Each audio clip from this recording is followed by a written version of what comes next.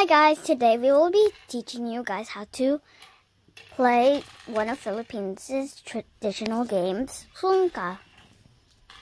When she was younger, our mom used to play it a lot, and it gave her some very nice and good memories.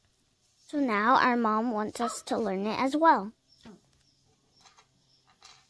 I love playing Sungka because it is a really fun game.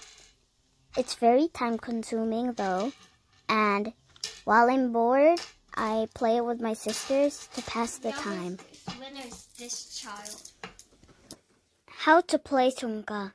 This is the Sungka board. Each row holds 7 small holes, and the 2 big holes at each end serve as the player's base. To set up the game, you put 7 stones in each small hole. The small holes in front of you is your territory, and the big hole on your left is your base. Opposite holes are your opponent's territory. The other big hole on your right is your opponent's base. You play the game by picking up the pebbles in one hole and travel across the board. Well, as you travel across the board, you drop a pebble in each hole, including your base. But you do not put a pebble in your opponent's base. The goal of the game is to have more pebbles in your base than the opponent's is. To start your game, you rock, paper, scissors to decide who will be the first person to make their move. The winner will get their turn first.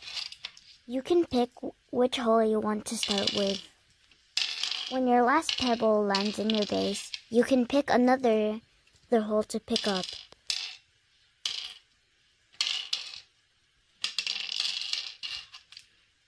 If your last pebble drops in a hole with other pebbles, you continue your turn by picking the other pebbles up. Your turn continues as long as you have pebbles. Every time your last pebble ends up in your base, you can pick another one up.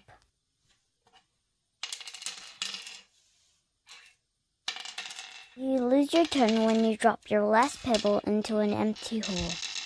If you die in your territory and there's pebbles on the other side, you can eat the pebbles on the other side while taking the pebble on your side too.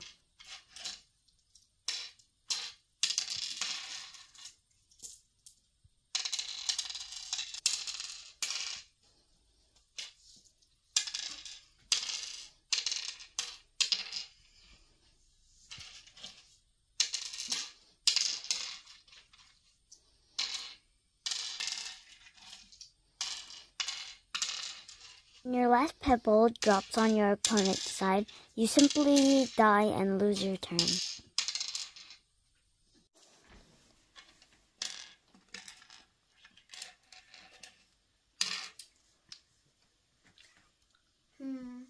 The game ends when one player has no pebbles on their territory.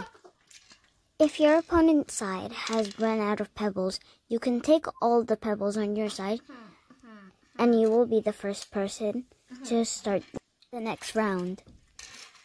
Whoever has the most pebbles in their base is the winner. Bye, thanks for watching.